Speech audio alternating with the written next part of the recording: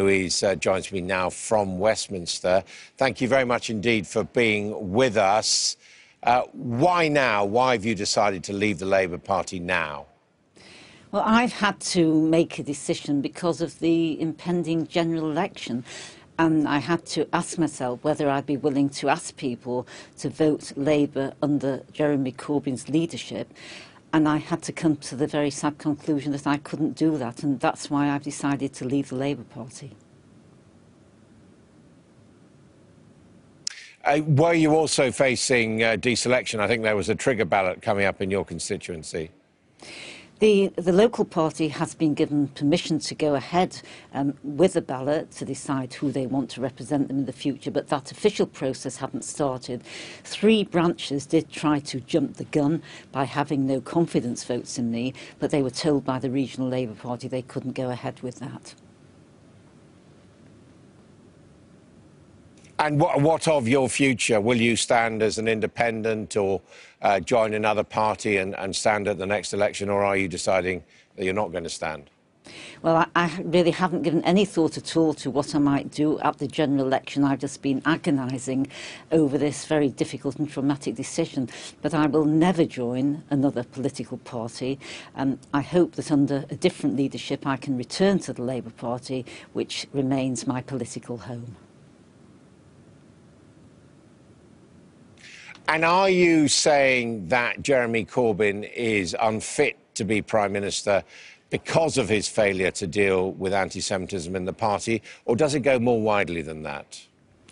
Well, Labour can't be an anti-racist party if it turns a blind eye to racism towards Jewish people. And Jeremy Corbyn seems to have very great difficulty recognising that problem. He thinks it's confined to the right wing of politics, the National Front, the British National Party and groups of that sort. He can't see that it's there on the left, and since his leadership, it's become dominant within the Labour Party. So I think that is a very great concern. It's not just about Jewish people, it's about the nature of our whole society, it's about diversity, it's about acceptance, it's about people feeling at ease within society, and that's why it matters to the whole country.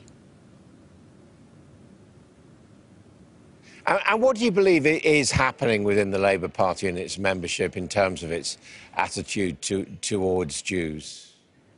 I think that people who support Jeremy Corbyn in almost a cult-like manner just go along with whatever he's saying. And if he says there isn't anti-Semitism or there is very little, they just accept that without even thinking about it. I think there are people who come from the hard left who, without realising it, have actually accepted some very old anti-Semitic conspiracy theories about Jewish people being all-powerful, controlling matters, acting in their own interests, and hardly recognise what they're doing. And for many other people, really oblivious to most of this, they just go along with what they see around them. There are brave people who do speak out, and I have people in my local party who have consistently spoken out against the anti-Semitism they see around them.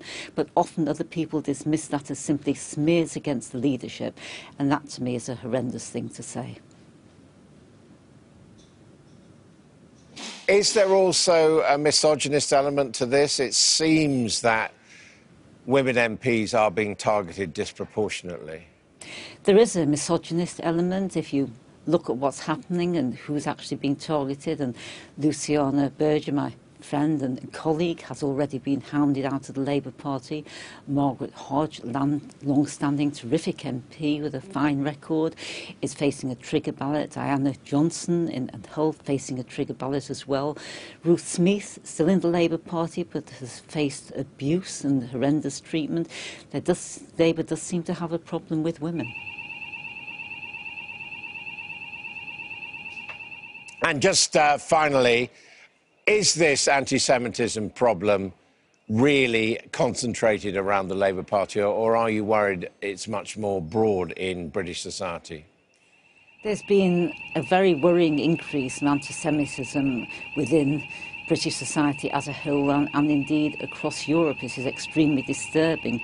But when I see this phenomena rising in the Labour Party as well, and the leader of the Labour Party struggling to accept it, and then on top of that, the Equalities and Human Rights Commission conducting a statutory inquiry into whether the Labour Party is institutionally anti-Semitic, I think we're in a very bad place.